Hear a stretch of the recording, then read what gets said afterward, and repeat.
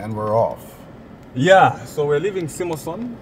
We're leaving Simoson building in the central business district in the capital city of Lusaka. Yeah, quite the crowd you have here. It is. Every day dealing with these people. How is it? Well, you know, I've been here for 33 years, so I'm used to it. This is like my second home. Okay. Yeah. Wow. So, SML. Simon Mwewa Lane, Mwewa Lane. which is the road we're on. Oh, this is Simon. Yeah, because I'm assuming this is Simon Mwewa Market. Yes, that's Simon Mwewa Market there. Okay, cool. So, but Simon is not your name. No, people think that's my name. My name is Chitambala. Simon Mwewa was my father's name. Okay. Yeah, and this road was named after him. So I opened a Facebook page. This was way before I realized that, you know, Facebook was gonna do what it does. I just opened a page in honor of my father, and I had no idea that it was going to be what it is. And here we are. There's a bit of commotion there. Some guy probably stole something. That's the life we live over here on Simon Mwewa Lane. Some guy probably stole something, so he's been apprehended. Yeah. So how did your whole social media start? Like, what brought you to Facebook? Well, the idea came from, I don't know if you're familiar with the Beatles. Yeah. Yeah. The Beatles did an album, a very famous album years ago. And they took, the cover shot of the album was of the Beatles crossing the street called Abbey Road. It's a very famous road in England, in London, the city of London, called Abbey Road. And, you know, because they made that famous, and after the street was named after my father, I figured, you know, let me create a Facebook page in honor of my dad. But the original intent of the page was to show life in and around Simoson building. That was the original. But then it evolved when we were hit and struck by cholera. When the cholera epidemic hit, the CBD was shut down completely. And I was the only one, not even ZNBC used to come here. Yeah. I was the only one walking through with a camera, shooting live videos. And then I noticed an uptick. I thought, well, you know, the 5,000 people? And in those days, it was 5,000 people in those days was like, where do I get 5,000 people? And why would 5,000 people be watching me? Yeah. You know, yeah. So that's how it started. And then after that, I went into the words. I noticed there's a huge deficit in the way we as Zambians speak English.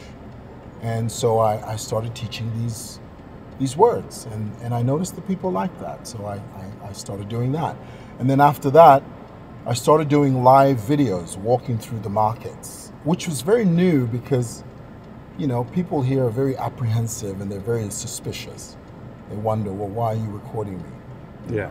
But, you know, over time, now they're used to it. In fact, now they expect me. They anticipate that I'm going to come through now. But in the beginning, it was very difficult. Very, very difficult, yeah. So now how did that move from, because now you, at some point it just became controversial. Like some controversial things that you've posted. Where does that come from? Do you feel like you have to speak about everything, or you have to voice your comment on everything? No, not everything, only the things that I have an opinion on, and only things that matter to me. Okay. You know, and unfortunately, people have this idea that vloggers, you know, talk about everything. We don't talk about everything. We only talk about the things that matter to us and things that we are interested in. For instance, I'm not a politician. Okay. I'm not an economist. So I'm not going to go on my Facebook page and start talking about the 8 economic points of whatever. Because that's not my forte. That's not my strong suit. There are people that are proficient in that. There are people that are good at that. I'm not one of those. So I only speak about things that matter to me and things that I have a strong opinion on. Okay, that's interesting. Yeah. And so how do you respond to critics? Because for the most part, you're known as this gentleman. He's going to block you. Yeah. When someone comments something that doesn't seem to sit well with you, before you even block them yourself, people are speaking on your behalf like, dude, you're gone. Like, he's coming for you. I think he's off, like, he's coming for you. Yeah. You know, let me tell you where that came from. I was listening. I wasn't always that way. There was one time I was listening to a motivational speaker by the name of Mel Robbins. Ever heard of Mel Robbins? She's a female motivational speaker. I saw a clip of hers. She said, as vloggers, the way people treat you on your page, they treat you that way because you allow them to treat you that way. When you as a vlogger set the tone, if you have an open sort of floodgate policy, say anything you want to me, insult me, you're training your audience to talk to you in a certain way. Equally, you can train your audience to set boundaries. They must know that, oh, well, he doesn't like this. So we won't go beyond that point. And there's nothing wrong with that. The only thing I'm against, I don't like insults. Now, I know we live in a world that is not perfect. You know, people will say, well, you know, you can't control everybody. And that's true. And I can't block everyone. But I can block the ones I do see.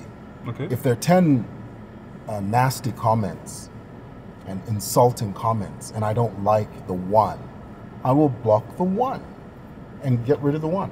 I can't comb through every comment. I just deal with the ones that I do see. It's just a personal policy of mine. Okay, that's something. And then also tell me about some altercation. I know you had some altercation with some gentlemen at Katungu, and that's very recent. It's not something old. The Katungu complex. Yeah, some guy broke your phone. Yeah. What was that about? Well, let me give you a backstory to that.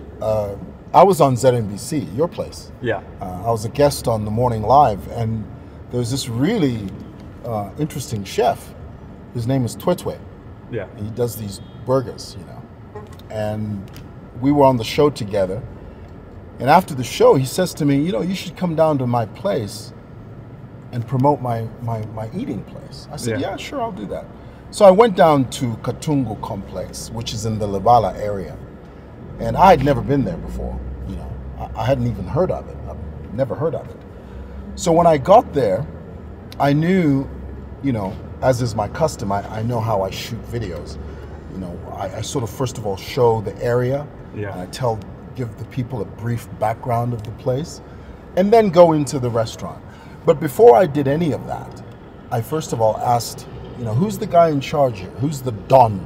Yeah. You know, and you know, every community has the one. Landlord. Yeah. So they pointed me to this guy. His name was Machiavelli. So he arranged for me to move with some guy. Yeah. It was only when I got permission that I started filming. And if you watch the video, all I'm doing is first of all giving a brief background of the place. And then we finally got to this place where this guy was braaiing some sausages. Yeah. I bought some for the guys that I was with. And this guy, my tour guide, was actually saying, people here at Katungu are decent people. They, you know, we respect people. In mid-sentence, just some guy named Raymond came, and I wasn't even filming him. He just came he blindsided me and just grabbed my phone and then started punching me in the chest and saying, you're infringing on my rights. You know, you can't do this, you can't record. And so I say to him, I say, but I'm not even recording you. He says, no, you can't record. And then he throws my phone, which is a Samsung Galaxy Note 10 Plus, I might add, which is a very expensive piece of equipment. Yeah. He throws it to the ground and he breaks it. And he walks off. As soon as that happens, immediately I go to the police and I report the matter to the police. And so right now it's in the cops' hands, and I know the cops they'll do what they're supposed to do. Because the key is, if you don't take them to task, if you don't make sure that the law takes its course, they'll just take advantage of you, and they'll think it's okay. You know? And people have this notion that no, forgive, muntu obe. That's nonsense. When someone breaks the law like that, when someone assaults you, they should pay for that. It's got nothing to do with forgiveness. Okay. Has there been anything you've ever posted that you regretted? Like, I should not have posted that, I should not have said that. Is there anything? Yeah, there are a couple of things I did. Initially, and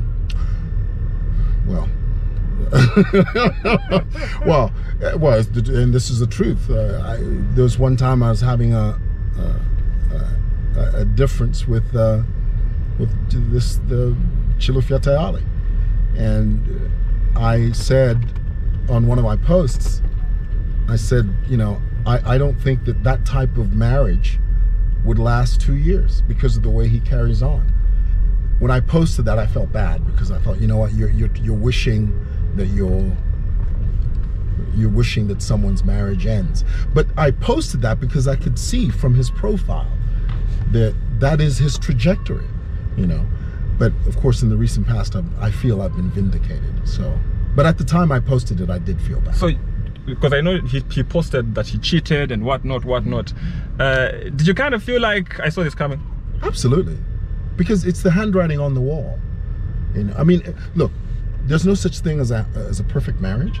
Yeah. But when you live every nook and cranny of your marriage, if you post that on Facebook, I mean, those are cracks.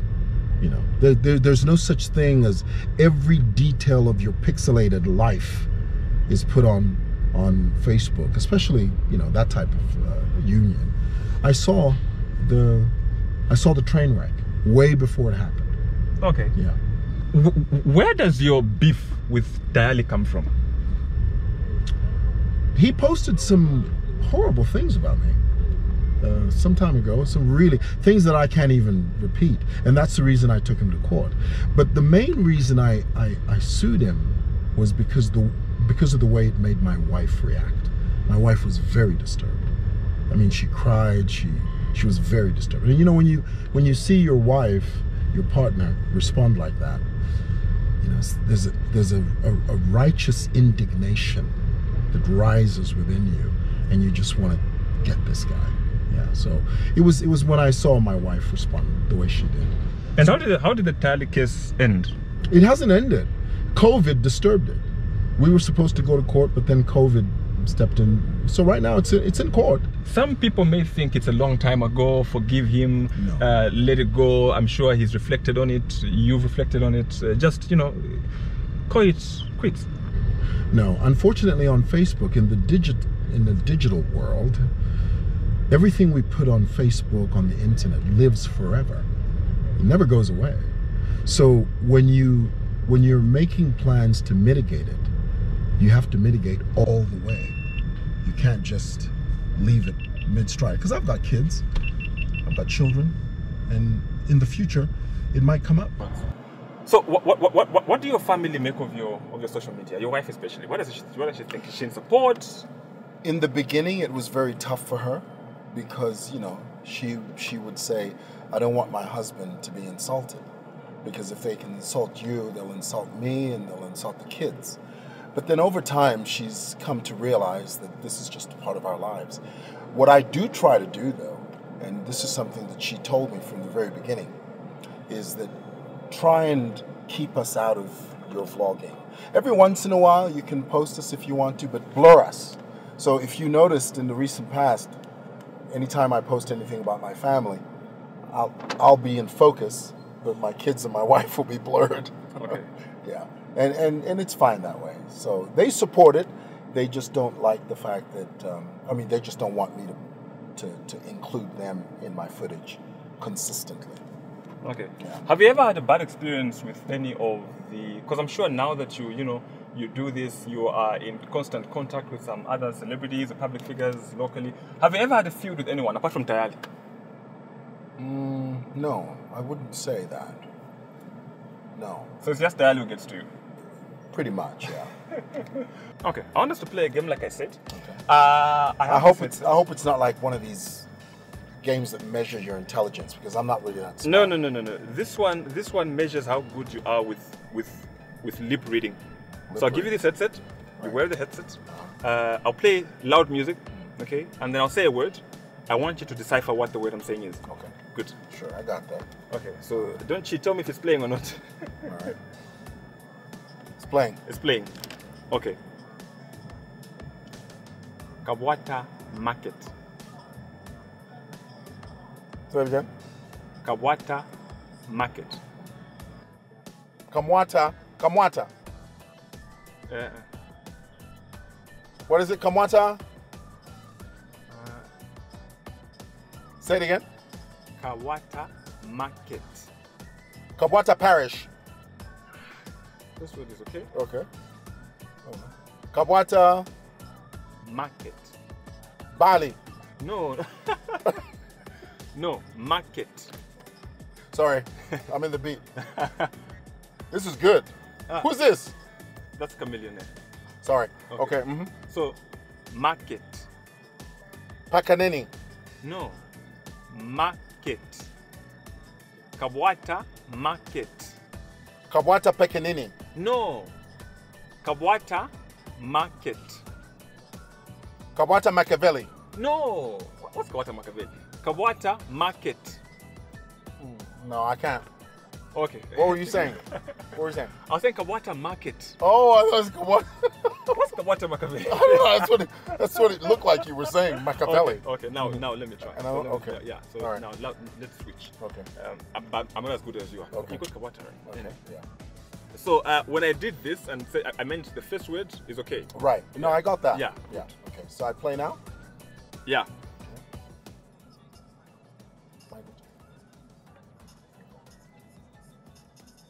Mouse. Michael Jackson. Mousetrap. No. Michael Jackson. My Jackson. track. No. My is my correct? No. Michael. Mine. No. Michael Jackson. Is it my something? Yeah, my something, yes. Michael Jackson. Michael Jackson.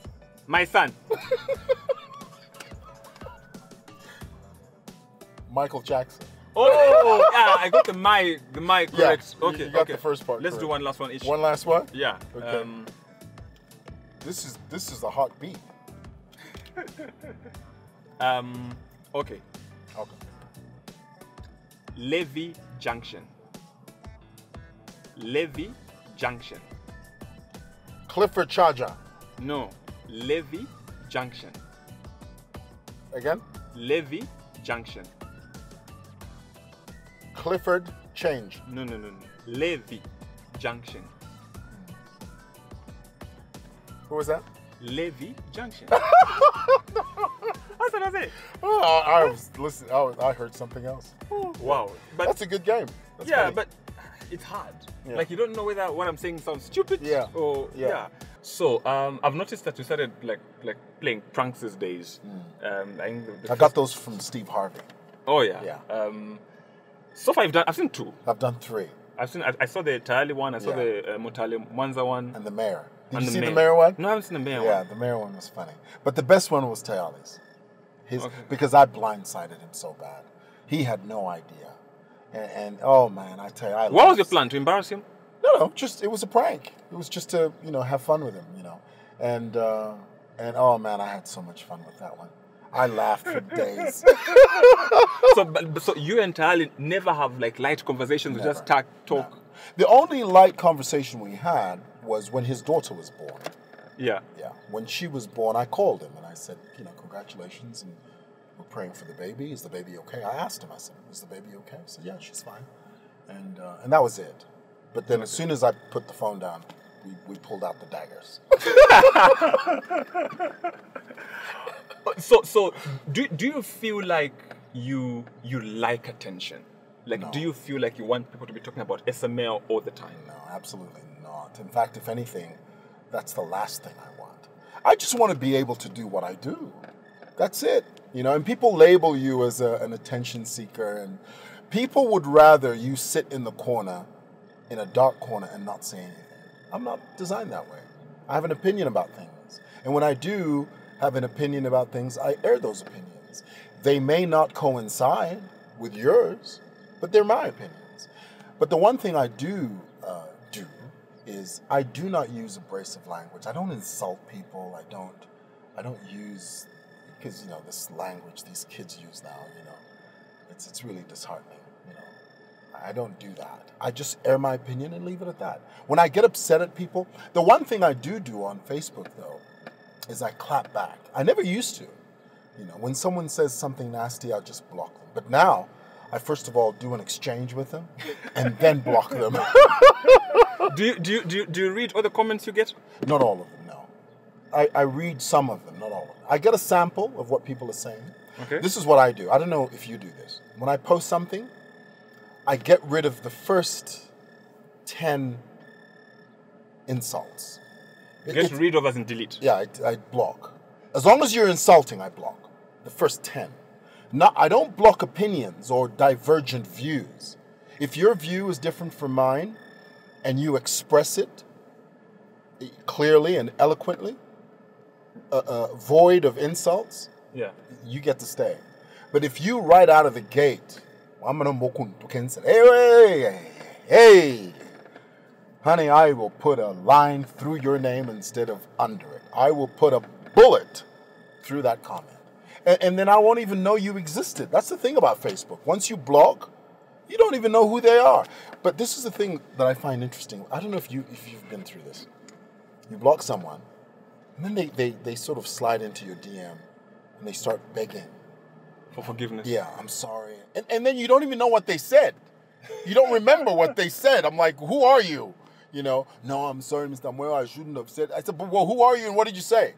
But my policy is once I do block, I never unblock. I have more than 5,000 people that I've blocked. 5,000 people? 5,000 people. And I don't unblock. It's just a policy of mine. Okay. Yeah. So, a couple of songs that you like. I want us to get into those. Okay. First of all, tell me the story with the Danny one. I want to start with the Danny one. You're a big Danny fan? Huge. My wife and I, we love Danny. We used to go to his concerts back when he still does concerts now, but there was a time he would do concerts in rapid form, you know, and we used to go to his concerts.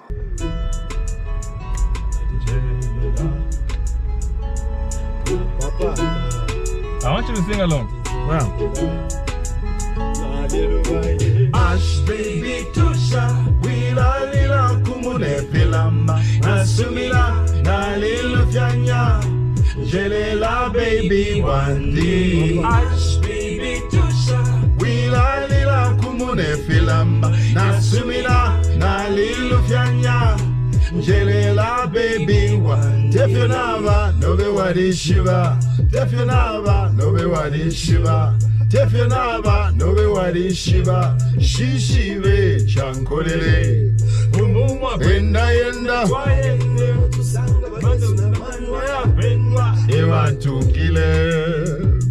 Eba tukile ati Dani yobela yuwa mani uzabela chizuna. That's a controversial line, by the way. Naine chila njongana Chefina lekero kutonjonganya Amana yonse ya mwitolo She baby natinjelela. My wife is gonna kill me when she watches this. I'm dead, I'm finished.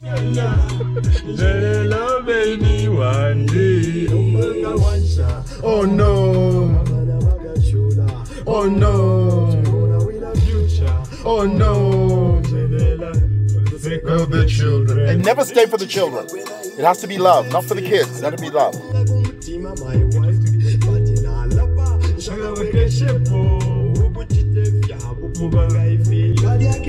Ekali aka first. Ekali aka. Ubu fikie weka weka.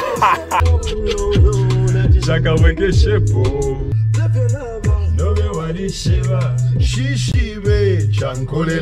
And I don't know what came over me. Exactly. And do you feel like you are an older person? Do you ever feel like there's a justification for cheating? Can you ever justify I cheated because... No, there's no justification.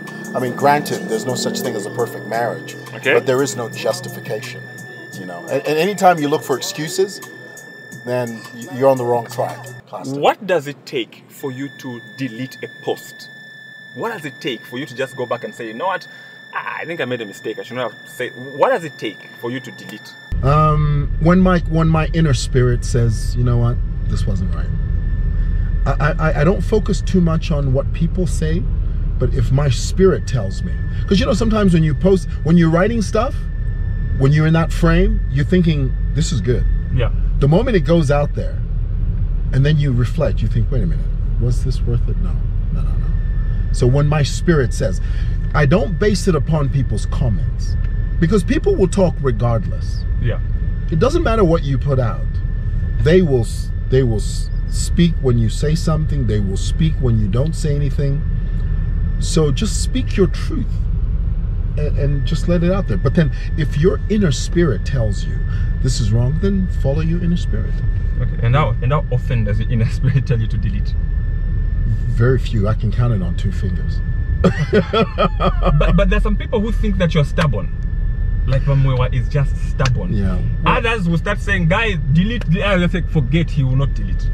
Or apologize. Like those. Yeah, I can't remember exactly what you did. But they're calling for apologize. The apology never came. Yeah, it never came because, you see, the rule is never apologize if you don't feel compelled to apologize. In other words, if your spirit doesn't tell you to apologize, never do it. Let me tell you why. If you apologize, when you apologize because of public pressure, yeah, or public opinion, the public sees it. They detect it. If it's not coming from here, from your spirit, immediately you apologize. He's not even sincere. So that's what they say. So you only do it when it's really coming from your inner soul. And then there's this notion that, you know, you are too old. At your age. Yeah, I've seen that. Yeah, Facebook is for everybody. Facebook has over 5 billion people on it. I can guarantee you, Siwalanji, a vast majority of those 5 billion people are people my age. Don't even go far. My wife was showing me a video of this. There's this old man from Nigeria. I think his son or something is in Big Brother, something like that. So he does vlogging almost every time because he does like Instagram live. You know, on Instagram we can go live and interview someone and he does that. But in Zambia, I feel like it comes from a point of hate. Yeah. Or envy or whatnot. Yeah, they just say that to you. No, you're too old. Well, they can say that. We're having fun and making money, and we're getting paid by companies that use our page, which is the way it should be. Yeah. You know, but Facebook should be used as a revenue making stream. You know. And it's I feel like for most people it's working. Yeah, it is. And others are catching on, but most of them are catching on late. Yeah. And I feel like now people are beginning to align because there's some people who are just known for, they've got a huge following, but the source of their following comes from a negative perspective. Yeah. Either they're known to be vulgar or they're known to dress a certain way because they want to get followers and brands don't want to be associated with that. that. Where you feel like, that's let's say, I don't know, maybe that bank or that big company is supporting Vaupuva. And then now the people are distracted from the message and they're focusing on, no, why are they using that one? Because I know that your friend, okay, he's not your friend, but yeah, he was used for some ads. I saw it. Yeah. The comments were nothing about the product. Yeah. Why this guy? Why? I've stopped. Yeah. But can I tell you, if he was serious, do you know how he can make money? How can he make money? And I'm telling you, if he did this, he'd be laughing all the way to the bank. If he goes to these companies that sell suits, they sell suits. Yeah. He'd be a perfect suit model. If he just marketed suits, different suits, shirts, ties. Why haven't you called him to give him that idea? Oh, no. Well, he's going to figure it out on his own. You know, and not only that, I've said that publicly. I've said if there's one person who can make money purely from suits, is that guy.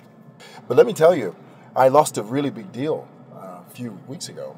A big corporation, you know, foreign corporation wanted to work with me. And they had to vet me first. Okay. So, you know, they vetted me. After 2 weeks, they called me back. And they said to me, Mr. Mwewa, we like you, but we don't like this thing that you have with this guy. This fighting that you do with this guy online. So right now, we're going to decline because we don't want our brand associated with online squabbles. But